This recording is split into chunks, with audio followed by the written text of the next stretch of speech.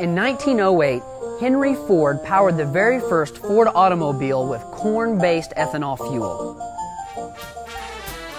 In the 1940s, Henry Ford built components for cars using soy-based parts.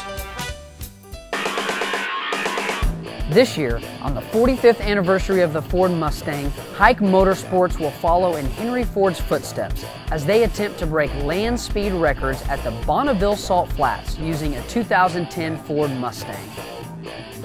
I'm Travis Borson. Just like years ago, this car will also be powered by E-85 ethanol fuel and use soy-based paint and body components. This shell of a 2010 Ford Mustang will be built and configured to meet the requirements needed to exceed the amazing speed set by legendary Thompson, who drove the now famous 2009 E85 Ford Mustang to over 252 miles per hour in 2008 at Bonneville Salt Flats.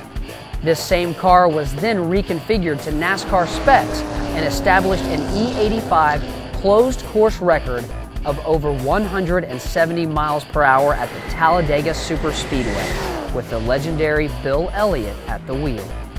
Now, there's a lot of pressure on this project, not only to see if Danny can do it again, but can the team have the car ready? There's only a few short months from start to finish. Come with us on a wild ride as we follow the Hajek Motorsports racing team as they build a record-breaking Rockett Brand E-85 powered Ford Mustang from the ground up. Can they do it? Only time will tell.